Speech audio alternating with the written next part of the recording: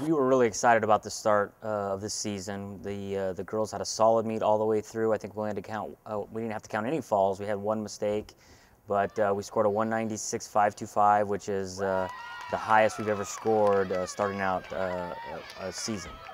Our score was good enough to put us ranked 4th this week, which is great because it kind of validates the hard work we put into the preseason.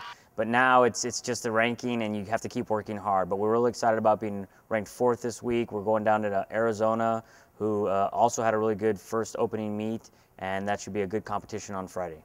We were really excited that Chelsea Tang had such a good first competition. She, you never know how the freshmen are going to compete because it's a new environment. You're talking about 3,000 to 4,000 people in the stands, but she really did a great job. She came out on vault, stuck her vault, actually, won vault, which was awesome. Had a super solid bar routine, great on beam.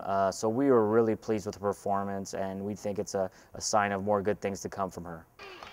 Our veterans really came through, and as we had hoped, they'd been training really hard all preseason. Leslie Mack won the all-around.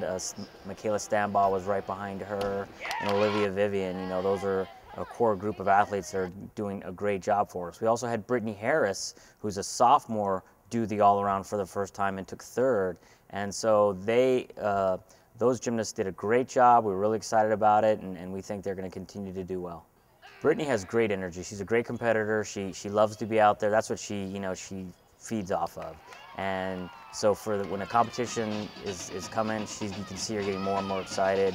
In a competition, she's calm, but she knows that perfect balance of not getting too excited, but having enough energy to control, and then really being able to put out a good routine, a good performance during the competition.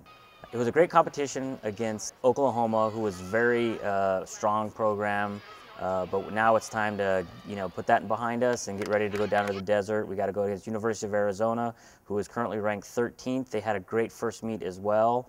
So it's always hard to compete on the road for any sport.